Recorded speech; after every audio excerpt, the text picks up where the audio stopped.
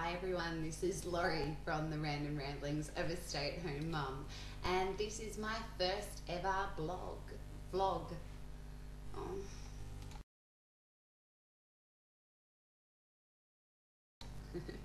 Hi everyone, this is Lori from the Random Ramblings of a Stay-at-Home Mum blog, and that is my husband, the man in the background waiting for his dinner to cook.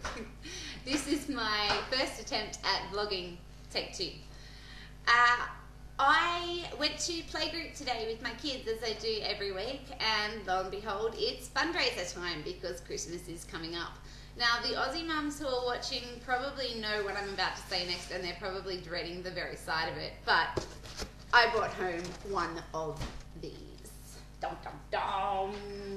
It's a Cadbury fundraiser box, and if you have small children, you have probably seen them before. The idea is they come packed with chocolates. There is 56 chocolates, and they're bigger than your average Freddo for all the non-Aussies. A normal Freddo is about this big, and this is twice the size.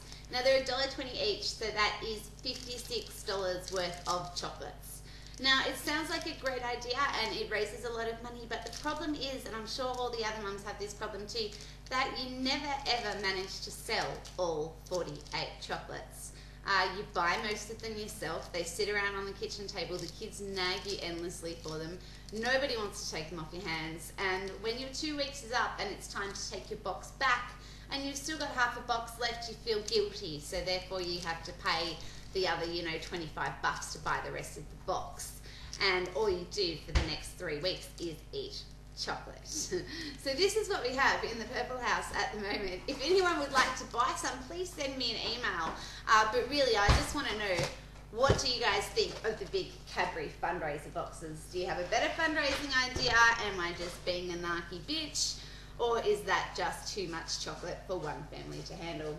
Love to know what you guys think. Signing off.